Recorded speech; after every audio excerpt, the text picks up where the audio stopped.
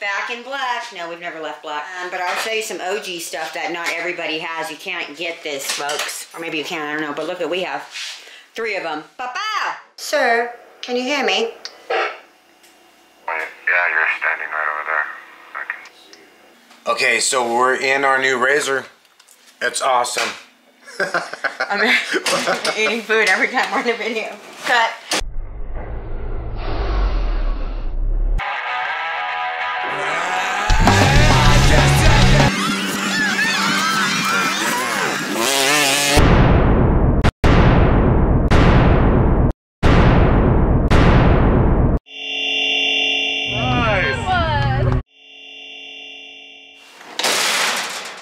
So, you hear that rattle? Yeah, so we'll talk about that now. That's a separate video. So, okay, so we are in our brand new Razor. Hi. As many of you probably know, if you've seen that video, we bought a Razor. A 4-seat Razor. A Turbo S. Turbo S. 2021 Turbo S. Onyx Black. Yeah. This car's bad ass. It is. We said we needed to mount the radio, right? We got from our Pro, the Wrecked Up Pro. New memories, and they gave us a console mount so we could go ahead and explain to you guys how to get that installed. Yep. And I think it looks awesome. Yep. So basically, what we're doing, if you go back and look at the video from when we installed in our Pro that got wrecked, we installed a brand new digital radio, and we talked about it, and a 696 intercom. 696, yeah. So. Which is awesome. Yeah. So we pulled that stuff out of that car because it was totaled and it went to auction. And we're going to install it in this car right now. Different console mount, and we will show you that. This one is really straightforward compared to the Pro, I'll tell you right now. With the Pro, we had to have like a hot knife and we did some cutting. And this one, I think it's going to be kind of like But if you have a Pro, go check out that video because we did the install. And it looked awesome. Again, so Rugged Radios, you guys are amazing as always. So Amanda, hi, our account rep. And Greg and Joe and all the Steves and yeah, awesome guys. And your new shop is opening. I've got my taco pouch ready. Where is it? Right here. Wait. We'll show that in a minute. This is soon to be a taco pocket. Okay, we'll talk about it. We'll come back in a minute. Okay, so like I said, we're gonna put the console mount right here. As you can see, I have pre-wired. What was in here before? And then I probably just showed you that in a time lapse. Okay, but we're getting a new cage, so the car looks like this right now. So here's what it looks like right now, and we figured since it looks like this right now, actually had these seats out, I'm going to pull them back out. I just put them in so the kids could play in there. But so we're going to pull these seats back out, and we'll show you that it's really the ideal time and situation to install all of this stuff. We're going to put all the wiring in ahead of time. This is a little bit different for us because we've never used 4 of these, only 2. We're actually going to let the people in the back seat have a word. Not car-to-car word. Look at that. That's all the bolts for that cage, to get that cage off. Yeah, you don't even want to think about that. So what we're doing again, wiring. Here's the wiring that was going to go in the car today. Pretty much all of this, right? Radio will go on later once we actually get the console out. But again, this is the ideal situation to do this wiring. The only thing I don't know if I have is I don't know if I have any ring terminals. Because we're running an audio filter, what we do is we take this guy, the audio filter, we plug it into this guy, the main power harness. We run this all the way back to the battery, all the way up in here, up, like I said, into the audio filter, this guy right here. That gets connected to these guys right here. I am missing that plug somehow, but we'll work all that out. These will tie into audio filter again, power cord. Then we have helmet cables, front and back. Danny told me I shouldn't run them. I'm like, why would I not run them? We have them. You are such a liar. I might be lying about that, just saying. I like to blame stuff on Danny on camera that's actually my fault off camera. Anyway. So what's going on, Danny? I am actually trying to get this little rubber grommet out back here. Alright, we gotta get this box out of the way, out of the car, throw it on the ground. I want to do like they do on those car show builds, where they start pulling parts off and they throw them around. I need most of these parts. There has to be a plug for this because I don't fit through.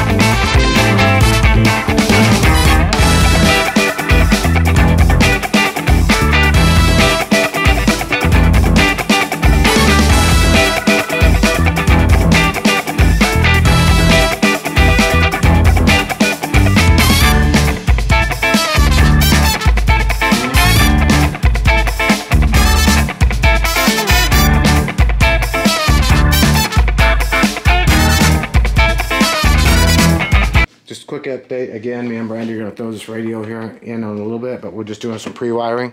She doesn't get her hands dirty like that. She's got us for that. So, here's what's happening. Look at that wiring. So, we went straight to the battery with our power, right? And then That's the way it should be. That's the way it should be. We're fused. We go all the way up. We're going to clean this up. Don't worry. All the way up. And into behind the radio right there, that cable, this right here. And then that will go into a fuse. Wait, did I get that? Right there. And that will go into, not a fuse, that will go into a to the audio filter, and then that will power up the intercom and the radio. Anyway, all the way from power, all the way back. In a minute, we're going to run the antenna. Now, keep in mind when you run the antenna cable, this coaxial cable, this coax cable, I already had the ground still on it from our last use. We'll reuse that. But when you run this cable, it can't be looped. Don't loop it up in a circle if it's too long. Reroute it around the car in such a way that you use up all the length you need to use. Seriously? We can only run it up to somewhere back in here for now, obviously, because we don't have a cage. We don't know where it goes yet. So, yeah, seriously, don't coil it up. So anyway, that's what's going down. Your antenna coax cable, that guy right there. I'm trying not to show you guys some of the other things in the car. I don't want to see it. But basically, here's the antenna. Yeah. Here's the cable. I haven't cleaned up, I haven't tidied up the wiring yet. Obviously, we have some other wiring laying in here for the headsets. It goes all the way along the car in here. I mean, you can wire it however you want, of course. But we ran it all the way along here, up through into the dash, and we'll plug that in. Yeah. And that's going to plug right into the back of all of our items for power, right there.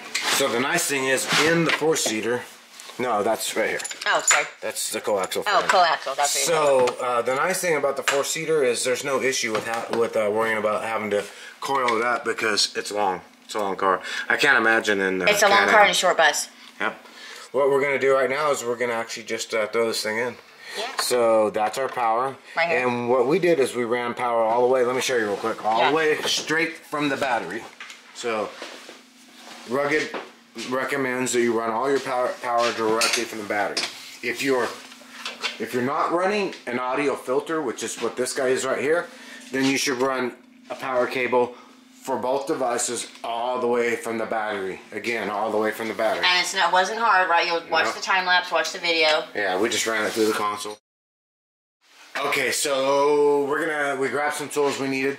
We grabbed, what size Allen is that? We got a 5/30 seconds. Okay, but it maybe, I don't know, maybe you don't even have the same hardware. Anyway, we grabbed the hardware we need. It's this guy right here. This is the console mount. This has the hardware in it right here. Right. We have the tools we need to put this together. This is a 10 millimeter up here for us, and we'll show you how this all goes together. So we grabbed the tools we need. I grabbed a drill. Brandi got ready. And what do you got for us? I'm ready for this. I got my tool belt. This is my holder of tool belt because I got it cinched up. Yeah. I got everything I need, including, where is it? Well, this is soon to be a taco pocket. Okay, yeah, see the Rugged sticker right there, taco pocket. In the meantime, we got a pizza pocket. We got a pizza pocket. So let's show them what's, yeah. Oh yeah. So pizza pocket. And then, and what's this? This is a gapometer. Gapometer. It's my measuring. And you multiply the result by 100 and it'll tell us how far ahead of you we are. How far ahead of you we are. I like that. Well, that's because I can't show you, though. I can't reveal the car outside completely yet because we're doing some stuff to it that's in another video. We don't want to show that yet. But by the way, this is my happy birthday present from my husband, so thank you, babe. But hang on, the gapometer. Show me Gapometer? Gapometer, I'm sorry. Gapometer. Multiply by 100 the result. So, for example, if you hit 25 feet, 2,500 feet. Let's do this. So we're going to take this guy. I'm going to pull the hardware out of the way. Okay. I just had it attached so I didn't lose it. I mean, so Brandi didn't lose it. I do lose things. I'm going to put this hardware not in that cup holder because that cup holder... I'll hold it right here if you want. I won't even move my hand. I won't even move my hand. I don't like that idea at all. It's right here, look.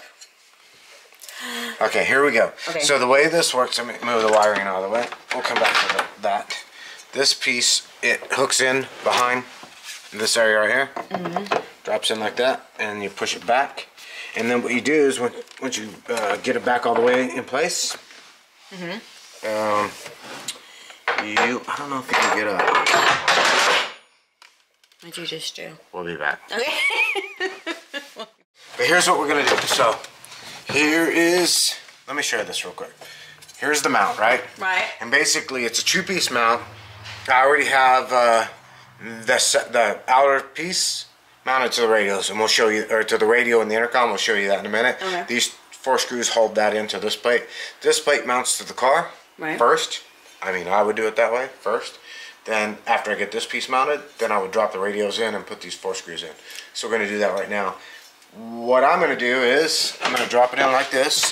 This little lip right here. Where? Fits right in the opening of the box and holds the bottom in place. Right. Right. And then notice these 2 screws right here. Right. We're going to drill up into the dash. Okay. So more hacking and cutting on a dash, your favorite? Yeah, ain't nothing like before. But No. And whatever. so we're going to drop this in here. Okay. We're going to push it back in place, right? And once we have it in place, I'm going to hold it in place and drill a hole. We matched the hardware to the size drill bit we have. Right. The drill bit to the size hardware we have, I should say. Right. And I'm going to stick that in place. And then I'm going to stick that right there. And then I'm going to hold it in place and drill the other hole. Harder than it sounds. It is harder than it sounds. Alright. Okay. And then this hardware, it's a couple of stainless steel Allen head, button head Allens, and a washer and a nut. And so I'm going to put these stainless steels up through this mount. I'm going to put the washer and the nut on the back side on this part of the dash. If you look right here, it'll be on the back side of this upper piece right here.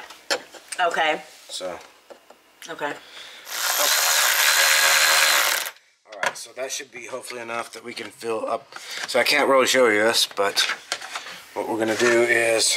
Can you? Well, yeah, you can see it. We can't even see it. What we're going to do is we're going to reach up in there and we're going to put these washers. Which washers? Right here. Okay. On the top side of these bolts. Okay. Like so. Right. And we're going to drop an eye-lock nut up on top. They're 10mm in our case, and we're going to grab a 10mm wrench. Okay. Yeah, this is way easier than the Pro for sure. Yeah, but I mean, that wasn't super difficult either. There's a video on it. No, not at all. Yeah, it's just everybody gets nervous. I mean, we get nervous too. Like the idea of having to cut into the dash on your brand new car. We understand it's like a little bit terrifying, but it's pretty easy. Yeah, so we didn't really. There's not a whole lot of cutting on this car. Right. But so that's basically it. We'll tighten that up, and we'll be back in a minute. We're gonna drop the radio and stuff, plug it in. We'll test it out real quick. Yeah. So, like I mentioned earlier, I already put the intercom and the radio in this new mount, the faceplate mount. That's two-piece, kind of a two-piece deal here for the Turbo S. You know, mounts like normal, just right.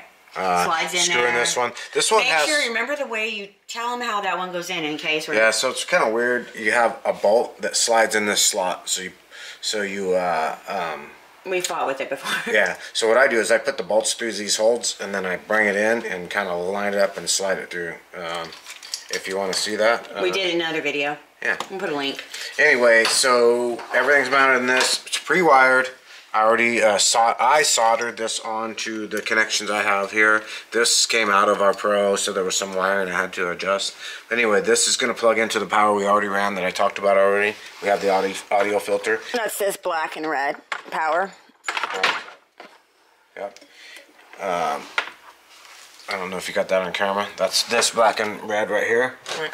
It ran from the battery. This, real quick, this ground strap goes to both devices. I broke the end off of it, so this end's not the end it would normally have. I put this end on it. I'm going to find a ground, not right this moment, not on video. I'm going to find a ground and hook that up. You should do the same. Yes. Antenna has one as well on this car. So we're going to plug this in. Basically, we're going to plug in the power. We're going to plug in all of the wow, this will be the first time we have 4 headsets. What do we have? What does that say? That? Okay. You know, don't judge me, people. I'm I'm old. My birthday just passed. That says driver headset. Driver headset. Now here's the thing, right? We have 2 driver side because we have 4 cables. I use the cables I have. I don't know if they have cables that are marked front and back or not, but we marked ours with an R rear. And we didn't mark the front because if you know which one the rear is, you know which one the front. Yeah. And this was driver, the blue was driver. Yep. So either way, there's a blue and a blue, right? So we're gonna plug blue into blue. Push to talk and headset. So we're gonna push. Driver headset is the top. Oh, I'm sorry. The rear will go in crew, right? Yes. Headset crew. So here's driver headset. All right, driver headset. That's driver headset in your hand. Yeah, rear is not marked on that. Okay, crew's gonna go. I mean, the other one's gonna go over here in crew. Now, keep in mind they don't have a push to talk, so you don't have to. Here, real quick. The fronts you have push to talk, right? So you need to make sure that you match the driver side and the co-driver to the push to talk. Otherwise, I push this button and it key her mic, not mine. Or if you don't want your co-driver to be talking, just accidentally wire it wrong. Yeah. All right, so now we're gonna put don't do that. co-driver, Right. which is the red. Which is Brandi, red hair. That's R is gonna go over here in crew as well. Rear, co-driver, backseat driver. I can't believe we were gonna even let them be in on the conversation, but whatever. Well, we can unplug them. Yeah, they don't have a push to talk. They can only talk to us. And we have Oh, great. I what wish is they could this? only talk to. No, I'm just kidding. That is. Driver. That says co-driver. Yeah, red's co-driver. So. Yeah, my red hair. I had them And red. then same for push to talk. So our push to talk cables are also pre-wired right here. Yeah. So I'm gonna bring the blue one through and plug it in. I know this is probably hard to see, but it's pretty straightforward, and they're color coded and they're marked. You can't really plug in the wrong one to the wrong place because the push to talk and the headset cables don't. The ends are different, so they don't intermingle. They won't. Yeah, they play don't. nice. No, they don't play nice at all. So there we go. Everything's plugged in. We're going to bring this audio filter through. We'll plug that power in a minute, and then of course I'm going to go in later and I'll zip tie all this up, all this wiring up, so it's nice and neat. Again, the ground cable is going to go through, and I will find the ground and I will ground that. I'm leaving it a little bit long. You're grounded, yeah. And antenna cable's a little bit short on this car because of the way I ran it. I could have actually It's a longer car. It's a longer car. Not that much longer, surprisingly enough. Talk to you about that. Yeah. Well, actually, tell them about the ride real quick. I'm like super excited. It's something we've never done before. I mean, we've done desert riding, but for our first trip in the Turbo S, which I feel like is going to be a real put it to the test kind of ride, we're doing the for President's Weekend. So we're heading out from here early Saturday morning on the 13th of February, and we're heading down to the Slash X Cafe in Barstow, California. And we're going to meet up with a group of people, and we're going to have all of our gear loaded up. So we got to outfit this car. We have a couple short weeks left to get everything dialed in. We're going to be riding all the way from Barstow Slash X Cafe Saturday, early afternoon, I guess. And we're going to be hitting the off-road desert trail, and we're going to ride all the way to Primm, Nevada, off-road in this car. We got the kids going with us, DJ and Chelsea, which is awesome. They're going to take trip to Can-Am. We're going to load up the gear in the back seat of this because we got room. And we're going to head over 100 miles off-road all the way from California down by Barstow all the way up to Primm, Nevada. And we're all going to regroup. And then we have a 2-night stay in Primm, Nevada at the Primm Valley Resort Hotel and Casino.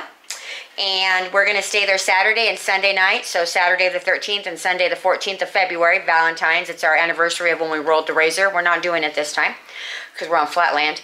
And we're going to ride around some spots out there in the desert, out in Primm, Nevada, and then we head back Monday, President's Day, back all the way 100 plus miles again from Primm all the way back to Slash X Cafe in Barstow, and then we're going to head home after that. So super excited, really kind of anxious to get going. We've already done a few things you've seen to the car, but most importantly what we're getting ready is communications, because we always say it's key in a relationship as well as in an off-road adventure. Okay, so while I was chatting away, look what he did. Yeah, That looks pretty freaking cool. Yeah, it's pretty nice, not gonna lie. Wow, rugged, guys. That looks amazing. Look at that. It's super clean. Yeah, it really is clean. It just stuff. fits right into that where the storage box was. And we did have some people, they didn't like, so the Pro mount we had, and I think they have another one if I'm not mistaken now, but the Pro mount we had extended the digital radio way out. And a lot of people didn't like that. Yeah, well, there's two different mounts now, so I think they did redo it because now look how flush it is. Oh yeah, this is a different car. So yeah, I know, but I think they have the Pro one too that's kind of more flush like that. Yeah. Okay, so let's see if we can call him up on the radio. Sir, can you hear me?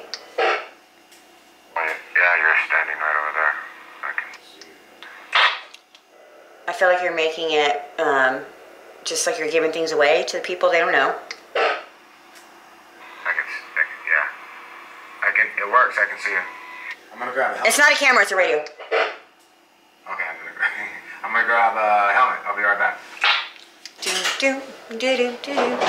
Anywho, I'm excited. We just got word, like things are just working out is what's happening. And look at this. Let me do a little sweeping view of this. Not some stuff that we don't want you to see, but look at that. We're back in black. No, we've never left black. But I'll show you some OG stuff that not everybody has. You can't get this, folks. Or maybe you can, I don't know. But look what we have. 3 of them. Papa! Oh, wait, focus. There you go. Can you hear me now? Copy that. It's so loud. I'm going to turn it down a little bit here. You're in charge of your own volume. That's not the radio's fault. Can you hear me now? Oh, I can hear you loud and clear. Man, this thing It's super clear and loud, I can tell you that. Do I sound very professional? Absolutely. Breaker 19. Dandi Offroad. This is Brandi. Dandi Offroad coming in. Copy? Copy. That's what you say on the radio. Just going to say that right now. I learned a lot of lingo. So anyways, it's working. Rugged radios. That guy back there in the car. Do you think that this is a really good setup you got going on?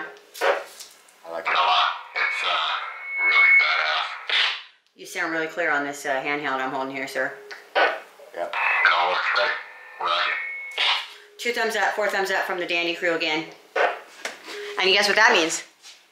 What's that? The end. It's over.